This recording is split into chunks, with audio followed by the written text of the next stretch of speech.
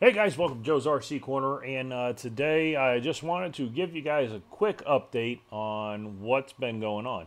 So, haven't been out to the hangar. I'm on vacation right now, but I haven't been out to the hangar because I've had some work stuff still I had to get done. So, a little bit delayed on getting started here over the holiday break. But we will be getting back to it very, very soon. Tomorrow I have a little bit more work I got to do in the morning, and then probably on Thursday, back out at the hangar on Thursday. Friday, probably also back out at the hangar. Saturday and Sunday, no, not going to be out of the hangar. But Monday and all of the following week, the plan is to be out at the airport working on the plane before I have to get back to work. Work has me going up to Alaska again, so Nick, looking forward to getting up there. Hopefully it's not -50 like it's supposed to be, because that's going to be cold. But we do have some work to do up there, and that's going to put me out of commission from working on the plane again for a little bit. But we'll be able to get started on it as soon as I get back. Still have work stuff to do, but will be a little bit less travel at that point. We do have, so plan is, as of right now, and I think I can do it, we'll have to wait and see, but the plan is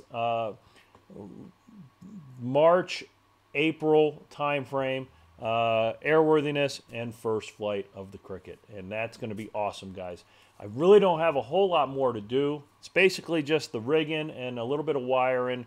Get the windscreen on permanently, and the ELT, and that's really about it. I got to program the EIS and the EFIS, but really that's about all I have. So really looking forward to it, getting it done, and then we're going to start flying pretty much every weekend for multiple hours at a time. Maybe try to get some flights in before work, after work, whenever I can, so we can get to that 40 hours and get that phase 1 completed in time to get up to Oshkosh AirVenture 2023, because I've been wanting to go for a long time, and it's going to be awesome for the first visit to be in my airplane that I built. So that's the plan. Hope you guys are enjoying the build and enjoying the process here. And if you guys want to build an airplane, check out Zenith. If you're interested in engine, check out Viking Aircraft Engines. Great people there, great community, and everyone is willing to help you guys out. So make sure you check out their links down in the description area. Follow the channels, and I'll catch you guys on the next video when we're back out at the hangar. So keep building, keep flying. See you next time, guys.